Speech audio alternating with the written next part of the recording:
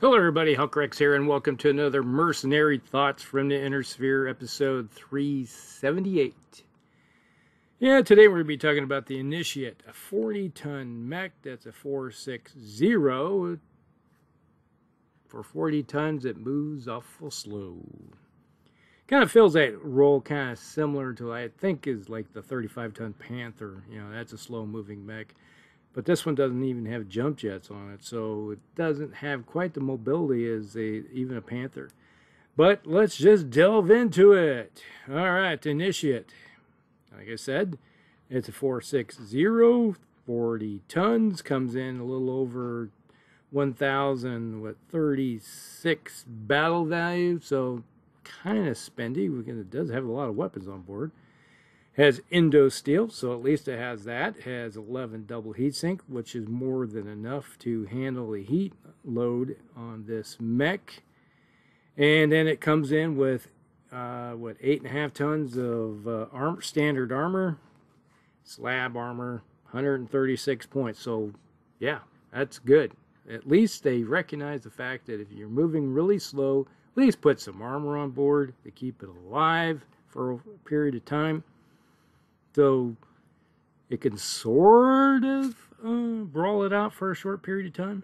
Unlike the previous mech, like the Garm, which has not much at all. So, yeah. Now, the interesting thing about this mech is its weapons loadout. It does have a lot. So I guess if you're going slow, you're going to save a lot of tonnage to put stuff on it. Alright, so we have 2 medium lasers in the left arm. Alright.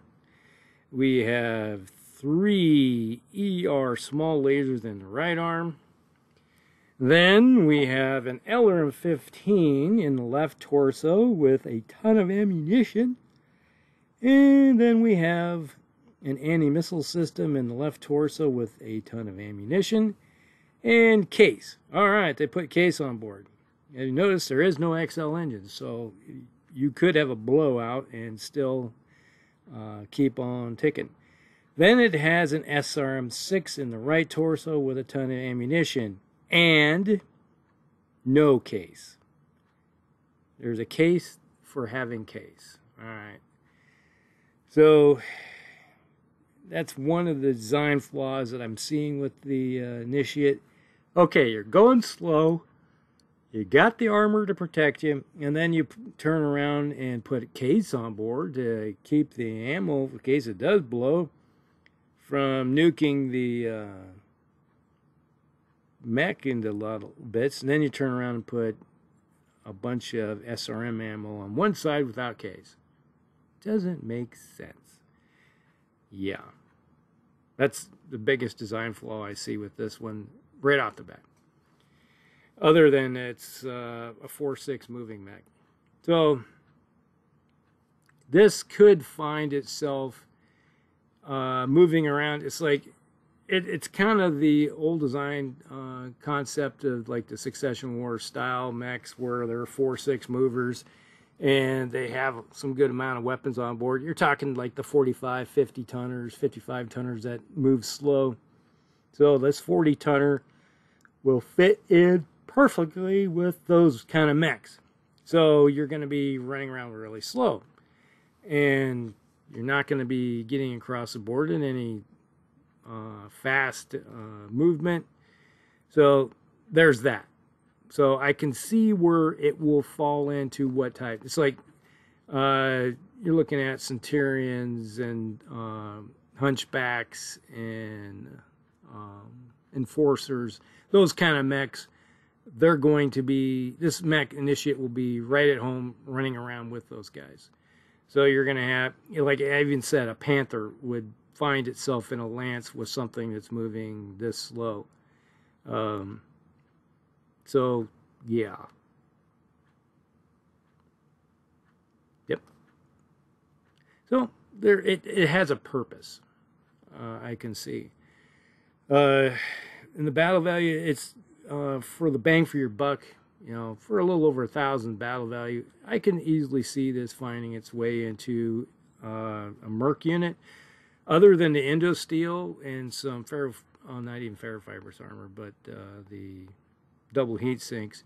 Really, it doesn't have a lot of high-tech stuff on board.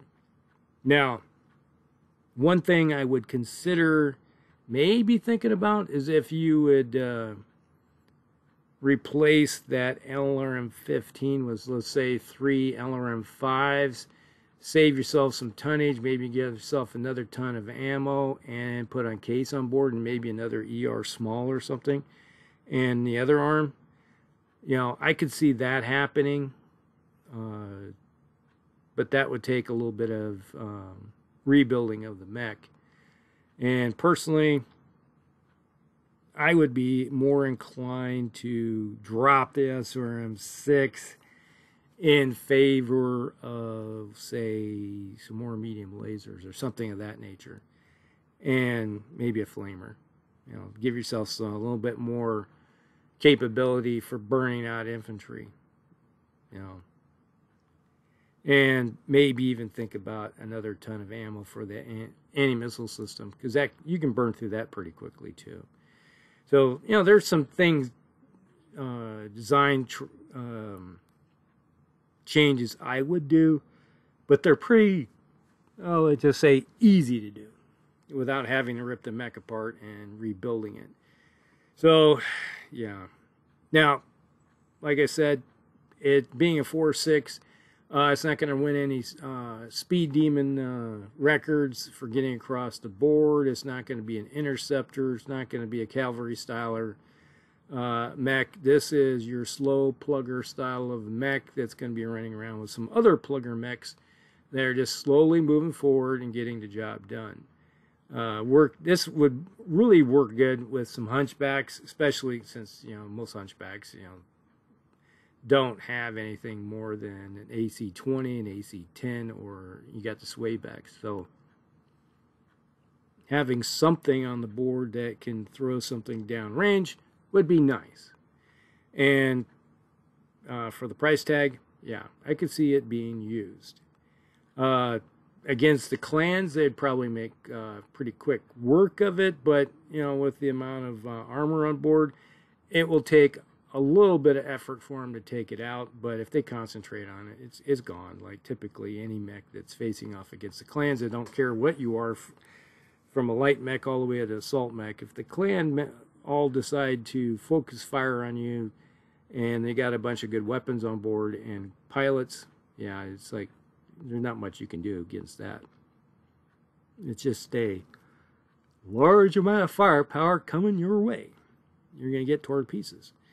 And it's going to be the same thing for the Initiate. All right. There is another version of this mech.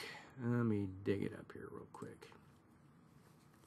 Let's see, the one we were just talking about is the 02 version. There's the 04. Here we go, 04.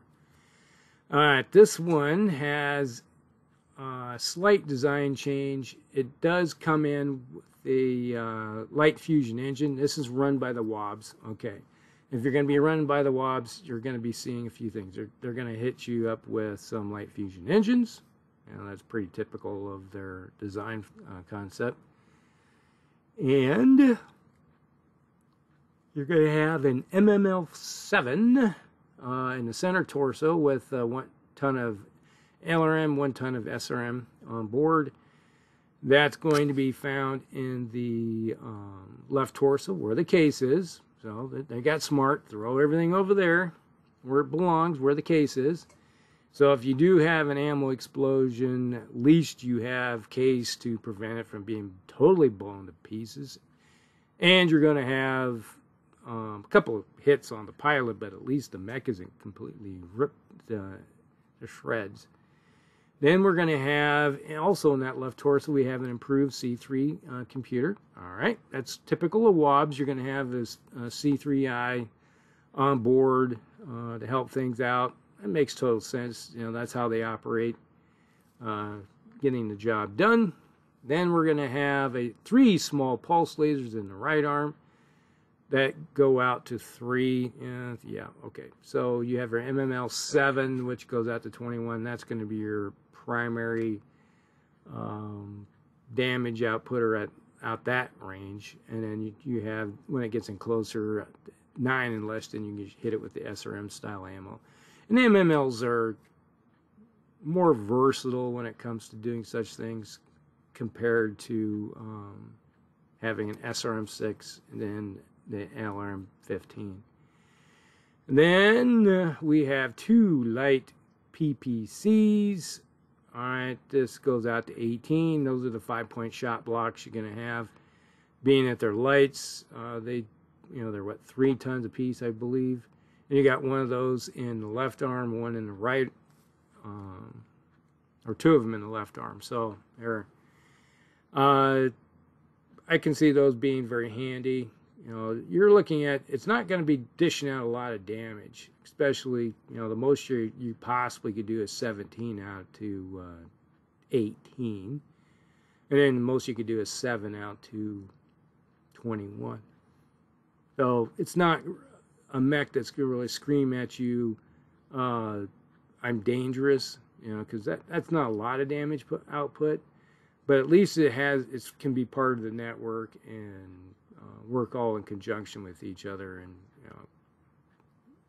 and hopefully you got something that's your eyes and ears out front that will shorten that down for range for you, so you can at least hit. All right, but the only drawback is the MML has a minimum range of 6, and the light PPC has a light minimum range of 3. So yeah, it's like when you start getting in close, you're obviously, once you get in range of those, the SRM style ammo for the MML, obviously you're going to flip over to that, so that's not an issue. But then the light PPCs, you're going to have if you really want to, hopefully this is where it is you got somebody that's a little closer using the C3 network, and you can just sit there and bang away without having to worry about minimum ranges. So there's that for going for you. So that's where you have your light mech out there that's like a 711 or 812 moving, or hopefully it's an 812-8 that can be flying around causing all kinds of havoc and shorten those range for you. So that's the important thing when you're working as a WOB network.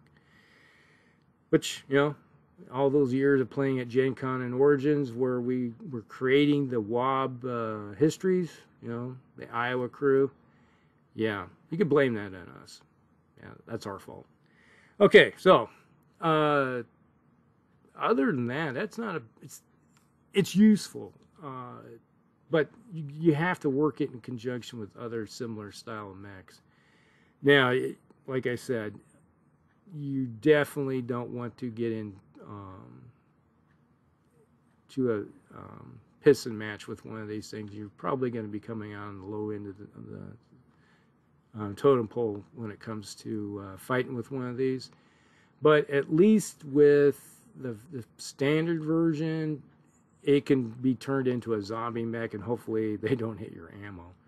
Then it'll make kind of bad day for you. But there's that. Maybe I didn't mention the second version, the WOB version. It comes in at 900 battle value. So you could definitely find some of these falling into your network of mechs. Yeah, definitely can find its way into it. Some of the things I would change, like I said, with the standard version, I would get rid of the LRM-15 and replace it with 3 LRM-5s. I like the whole concept of running LRM-5s. If you have a couple tons of ammo, heck, you could even think about having roughly another ton or 2 of extra ammo, and maybe go one with smoke. And obviously you can be sending rounds down range pretty quickly, and you don't lose anything when it comes to compared to 8 rounds going down range with the LRM-15 versus, you're still going to be running about the same number of rounds going down range. With the LRM5s, it's 24, so you're not losing anything per ton. But, you know, maybe think about going the route of taking some smoke, laying down some smoke screens or something like that. Even though a level 5 smoke isn't all that great, but, you know, gives you some options to give yourself some cover. Or go the route of maybe a couple more medium lasers, or just a standard C3 system, you know, on board. Instead, you know, take one of that 1 ton and just throw it into a standard C3 slave, and following the same kind of concept you're going to have with the WOB version. So there's things you can do with it. It's useful, but like I said, it's not one of those mechs that's going to win the speed demon race for you. All right, so that is the Initiate. Not exciting by any means, but you know, it's going to get the job done for you, and put some rounds down range. It's not going to attract a lot of attention on the board, but like I said, it's going to get the job done for you. All right, that's the Initiate. Hope you guys like it. Like and subscribe, share to friends, and we'll see you in the next one. Elk Rex out.